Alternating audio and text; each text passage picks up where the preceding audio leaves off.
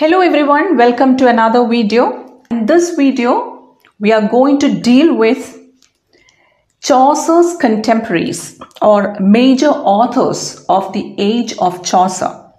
So we have poets as well as prose writers during this period. You know that Chaucer also wrote some prose besides poetry.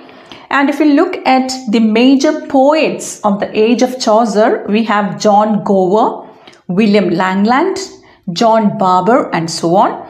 And if you look at prose writers, we have John Wycliffe, John Mandeville, and so on. So first, let's have a look at the major poets of the age of Chaucer. We'll begin with John Gower. Chaucer respected and admired Gower and his works. Gower was not just a contemporary of Chaucer, he was also a friend, a close associate, and he was also Chaucer's chief rival in poetry. John Gower was also a lawyer. He was a trilingual poet who wrote in 3 languages, French, Latin, and English. And you all know that it was a period when English was not considered suitable for literature. Why? Because it was the language of the people. So you can see that Gower began writing in French, then he also wrote in Latin, then he wrote in English as well. Even though he had written a series of ballads, he is remembered primarily for 3 major epic poems, and they are Speculum Meditantis, which he wrote in French, Vox Clamantis, written in Latin, and Confessio Amantis, a work in English. His first major work, that is Speculum Meditantis, which was written around 1376, and that was the initial period of Gower's literary career. Now, if you look at the title, the first title was Mirror de l'Homme. That is, the first title of Speculum Meditantis was Mirror de l'Homme. Then he later changed the title to Speculum Hominis, and then finally to Speculum Meditantis. And that was to fit with the titles of his later works. His later works are Vox Clamantis and Confessio Amantis. So he just wanted to rhyme with these 2 works. That is why he finally changed the title to Speculum Meditantis. Now this work is an Anglo-Norman poem, or it is a French verse written in octosyllabic lines. It's written in 12-line stanza. So that was popular among French moral writers of the period. So you know that Gower's work was considered moral, political, religious, and historical. So he was also one of the moral writers of the period, and 12-line stanza was common among the French moral writers. And the 12-line stanza is known as Heliland's Trophy. Now this is an allegorical poem. Now allegory means it's a work that conveys a hidden meaning, which use symbolic characters and events. So if you take Spenser's Fairy Queen, that is an allegory. So this is also an allegory of sin. And the major theme of this work is man's salvation.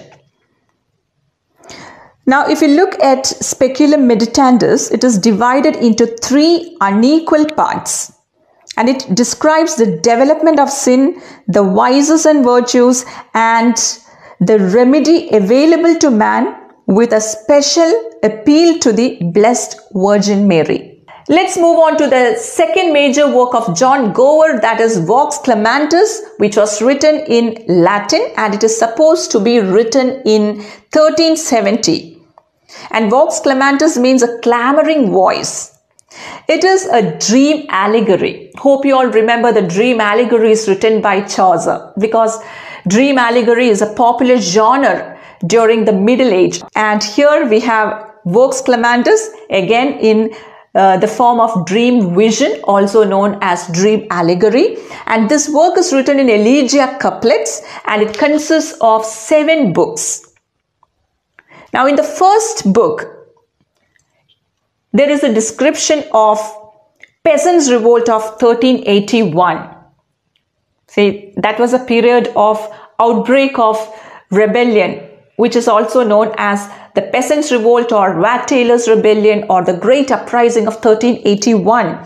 And in this work, Gower gave a vivid account of this revolt, and that is in the first book he gave this description. And in the remaining 6 books, it talks about the various problems of society, including the political and ecclesiastical issues. Now, this work is also known as an estate satire, which is a genre of writing common during the Middle Ages. And as you know, feudal system prevailed during that period. And there were 3 medieval estates: the clergy, those who prayed, the nobility, those who fought, and lastly the peasantry, those who worked. So these were the major social classes of the time, the hierarchical structure of the medieval society. And Vox Clamantis is an estate satire because it satirizes these 3 estates of that time. Next work of John Gower is Confessio Amantis, which he wrote in English.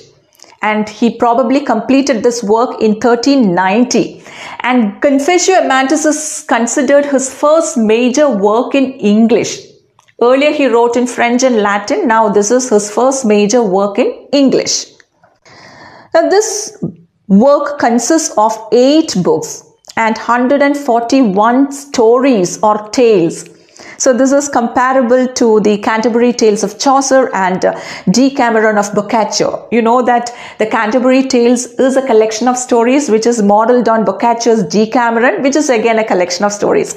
So John Gower's works, Confessio Amantis can also be compared to Chaucer's The Canterbury Tales and Boccaccio's Decameron. And these 141 stories vary in length and diverse origin, which means it has different sources. And the main source of Gower's work is Ovid's Metamorphoses. Now this work is written in octosyllabic couplets. And as I stated earlier, Confessio Amantis means the lover's confession. So it details a confession of Amantis, the aging lover, to the priest of Venus named Genius. So it is a confession of Amantis to Genius, and it explores the theme of Christianity.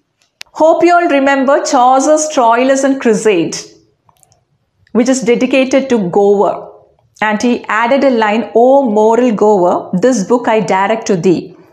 And this work, that is Confessio Amantis, is a written tribute to Chaucer. So you can find at the close of this work, he made the character of Venus praising Chaucer. So this is how Chaucer and Gower devoted poems to each other.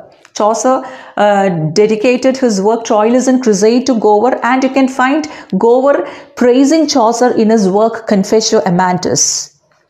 Also, Shakespeare's Pericles is based on Gower's Confessio Amantis. So Gower himself appears as a character at the beginning of that play. So he appears as a chorus. So Gower appears as a chorus in Shakespeare's play Pericles. And according to Confessio Amantis prologue, it was composed at the request of Richard II. So Richard II was a monarch of England during that period and wrote this work at the request of Richard II. So these are the major epic poems of John Gower: Speculum Meditantis written in French, Vox Clamantis in Latin, and Confessio Amantis in English.